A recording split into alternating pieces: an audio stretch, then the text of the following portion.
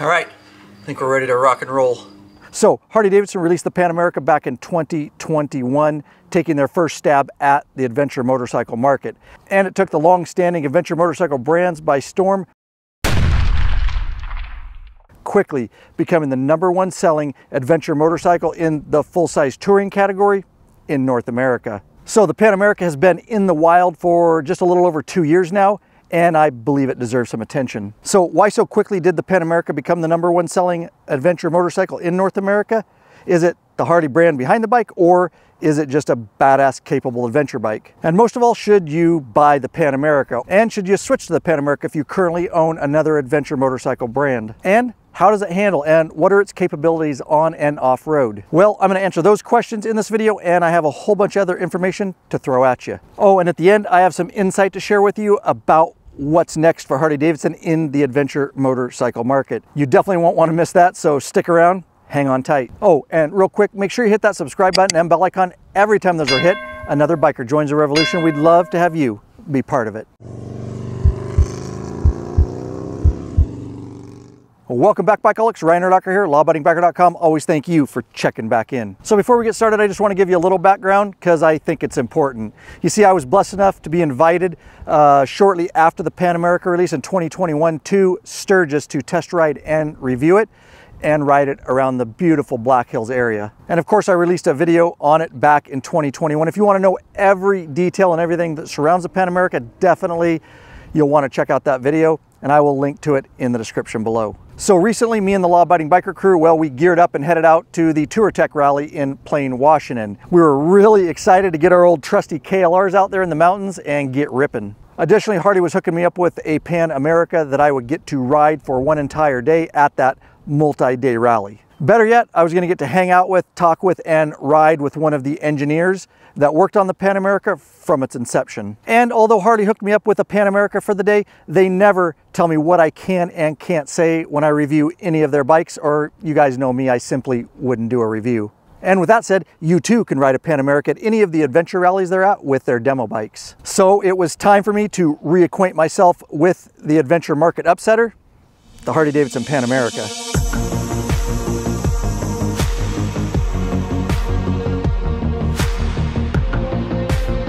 Looks like we are officially here.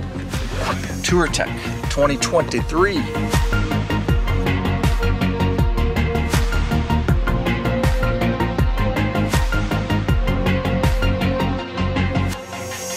I'm walking through the forest by the lake, searching, trying to find a trace and calling. I'm the guy that's supposed to be meeting you today. Awesome. So meet a celebrity. I don't get to do that all the time. Oh, you put me on camera right off the bat. All right, here with Terry Rumpel, engineer, right, on the Pan America project. I imagine, you know, Harley came to you and said, hey, you know, engineer, we want to do this adventure bike. Can you kind of just, you know, give me a little history on that and kind of what it was like actually being involved with the creation of this awesome bike? Yeah, it was really exciting because you think about it, what Harley-Davidson makes every single day is what everybody knows Harley-Davidson for. And then to come out and go, hey, we want to make that bike. So really taking something like that and asking a group of engineers to do something that's not the normal at Harley-Davidson. We had people lined up to join that group. So it was a lot of fun, very interesting. Now, did you ride adventure prior to this project, or did that get you excited about riding? It got me adventure? excited about it. You know, I grew up on a farm in western Wisconsin, always had dirt bikes, and then I always had a love for Harley-Davidson. One of the very early hurdles was, how do we test this thing? We are so set up at our facilities to test on-road bikes. So we had to go out and do that. We had to get that. And collecting data and then taking that back to our building and going, okay, we have to test in a completely different way.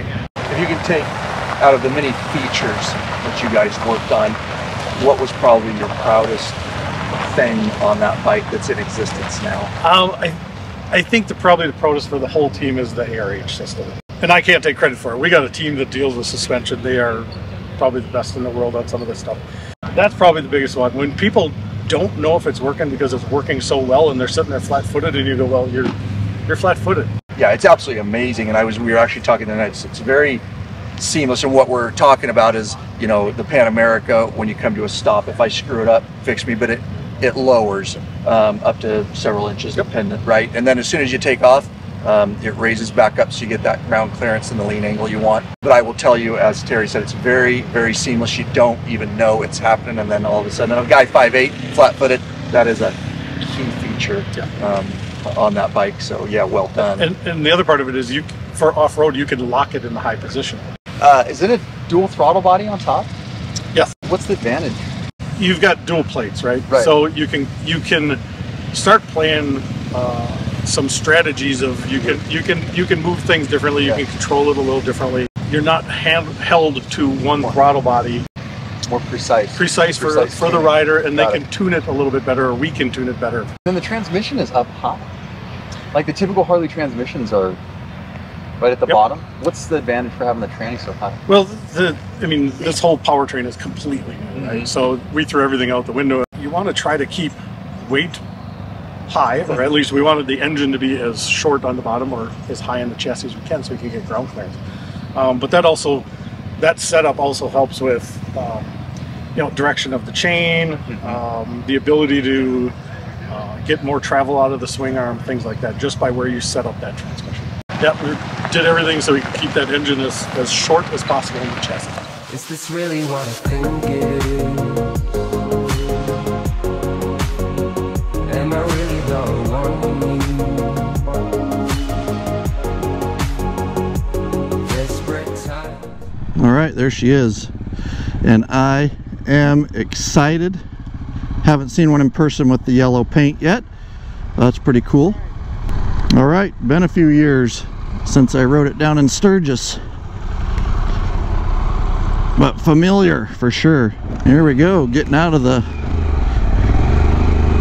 Touratech rally here. Oh, and I forgot this Rev Max right off the bat. Roll that throttle and it just wants to lift that front end, the torque. So I'm just reminded on the pavement here as we get going.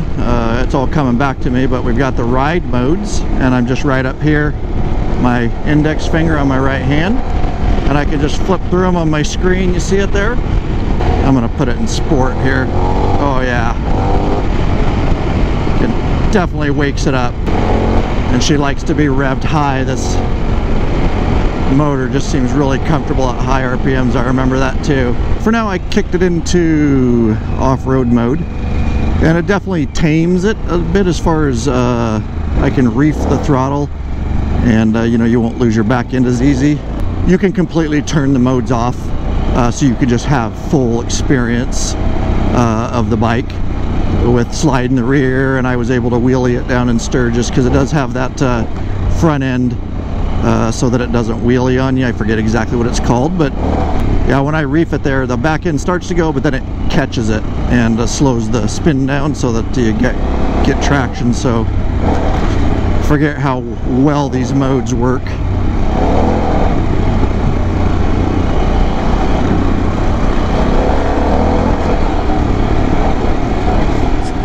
My name's Justin Kleider, and we travel the country with the Pan America Semi. So we go from adventure rally to adventure rally with 23 Pan America motorcycles, and we take people out on, we let them do self-guided on-road demos, and then we take them out on guided mixed surface demos, real light off-road stuff to get a feel for the Pan America off the pavement as well. Awesome, man. Sounds like quite the job, and I appreciate you guiding me around today. Yeah, it's been a ton of fun, Ryan. Yeah, Thanks nice, a lot. Nice meeting you too. Yeah, likewise. Shouting out your name, calling. All right, so we're in regular off-road mode. If I push and hold the mode button, it'll turn purple. Now we're in off-road plus. So in off-road plus mode, that back tire will, you know, when you floor it, the gravel, it'll slide around a lot farther. Did notice that. And in off-road plus, you do lose your rear ABS, so be aware of that. And oh, I remember this motor, man, revvy. You can really feel that power in the higher RPMs.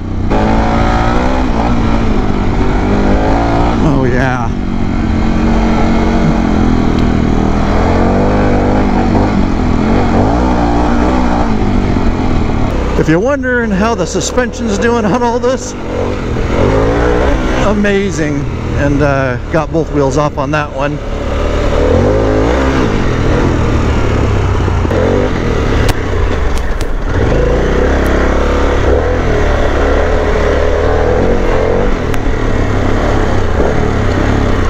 And now that they've been out in the wild a couple years, you know, it's really interesting talking to Terry and Justin about how they work, you know, together. The feedback that the engineers are able to take from guys like Justin and other riders out here, they really, really want to continue to make this a great bike and into the future. And so taking that feedback of, you know, real world environment out here, and just getting these bikes out and getting miles on them, because they are still fairly new, but killing it nonetheless.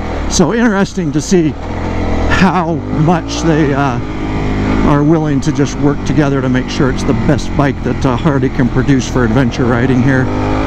Justin says we got more riding to do. We are not done. We are not done. He's taking us More on. fun ahead. Yeah, buddy. All right, just real quick, we'll get right back into your video. As you can imagine, a ton of man hours and expenses go into keeping this channel going strong, just trying to help as many bikers as we can worldwide. You can support us by becoming a patron member. I'll link to it in the description below. There are benefits for becoming a member, such as t-shirts and stickers. You get access to the private Facebook group, which is a troll-free zone, nothing but bikers helping and connecting with other bikers in there. You get access to live video broadcasts and chat podcasts early, premium videos up on request, and of course access to ride, meetup, and events. We appreciate you considering becoming a member. Let's get back into your video. Desperate times running around, chasing each other down. Okay, so I gotta back down here a little bit, and the nice thing about the Pan, as soon as I get on, we'll get the kickstand up, and then I literally turn it on.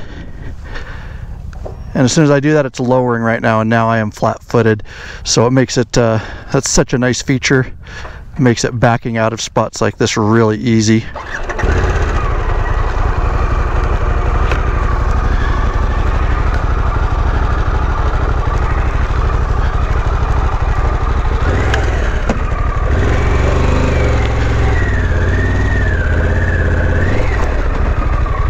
So just riding some really loose gravel here, and the more time I spend with the bike, the more you just settle into it. But it's amazing when you come up on these gravel corners. So I'm coming in really hot.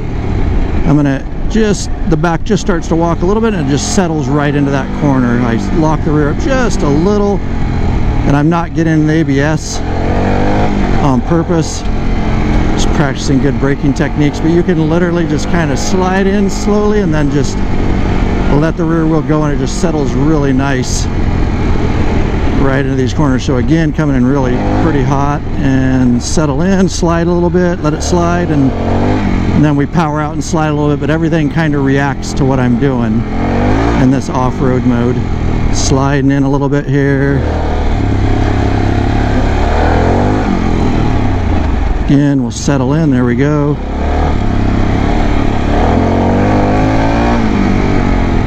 It's just a matter of trusting all the stuff, and it definitely can be trusted. But like I said, I just don't have the stuff, so learning to trust these systems to do what I normally do, it's amazing.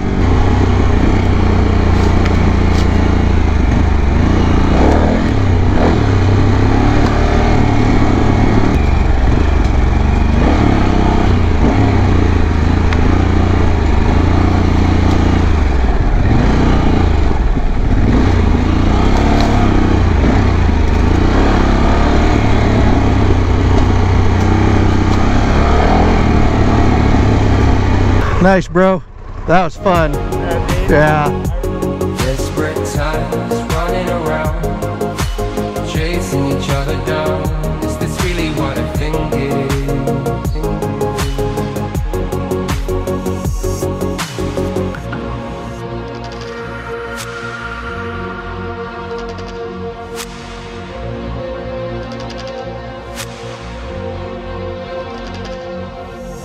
I'm helpless,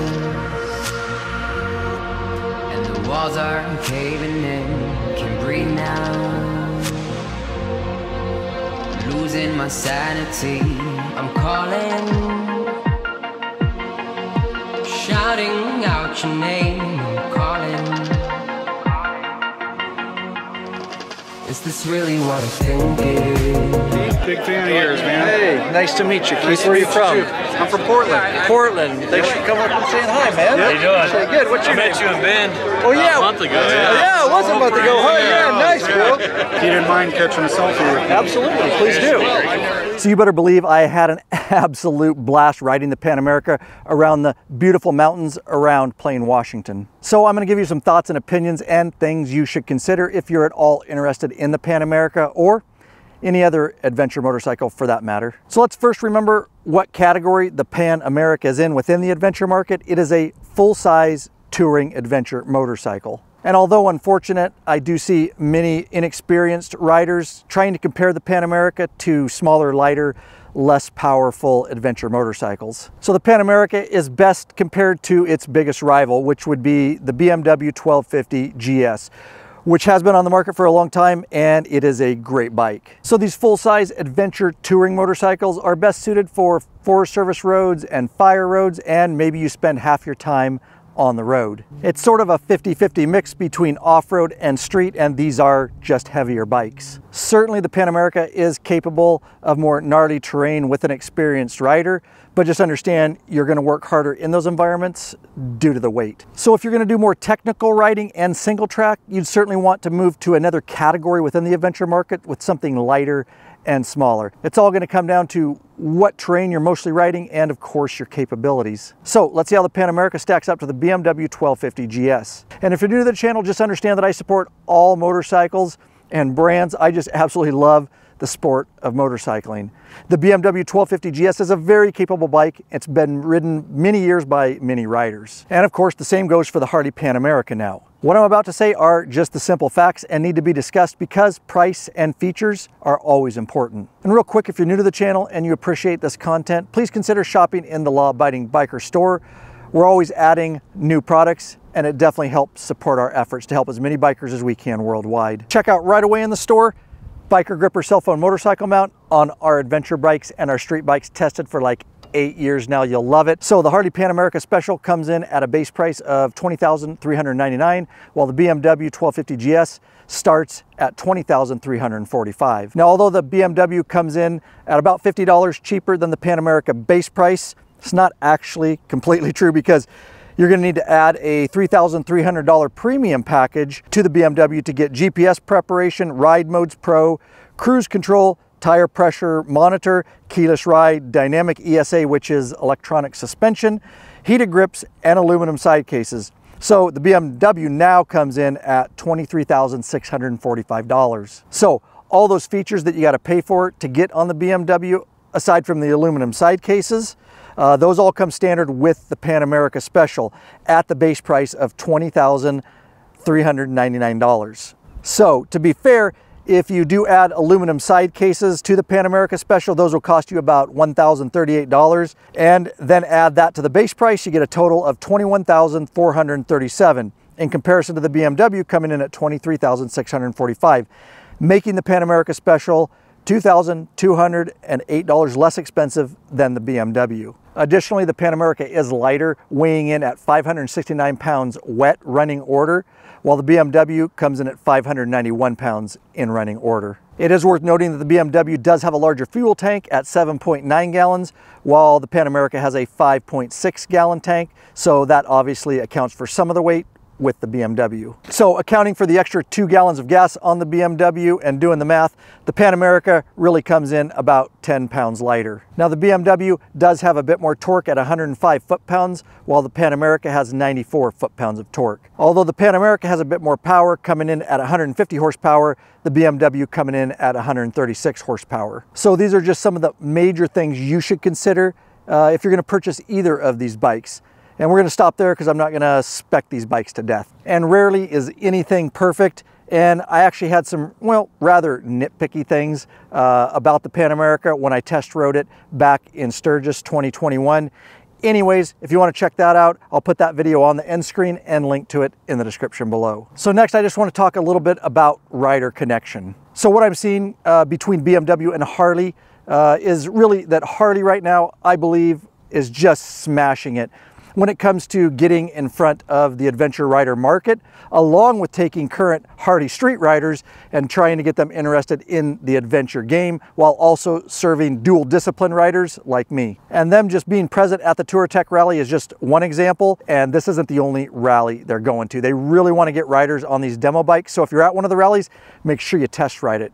You'll be smiling ear to ear. And I'm just not seeing BMW taking guys like me that ride adventure and street and putting us on BMWs and getting them out in front of these audiences. BMW seems to stay within the boundaries of either adventure or street without a lot of crossover. Certainly if BMW sent me one of their bikes, I'd certainly give it a fair and balanced review. It's very clear that Harley took the release of the Pan America very seriously, becoming the #1 selling adventure motorcycle in North America very quickly, and just crushed a lot of the long-standing brands. And it's things like Harley did by upsetting the market that pushes every other brand to also produce the best that they can. And of course, us riders, well, we reap the benefits. Competition in the marketplace is definitely good. Maybe the long-standing adventure brands were getting lazy and not innovative enough, and hopefully this will push them.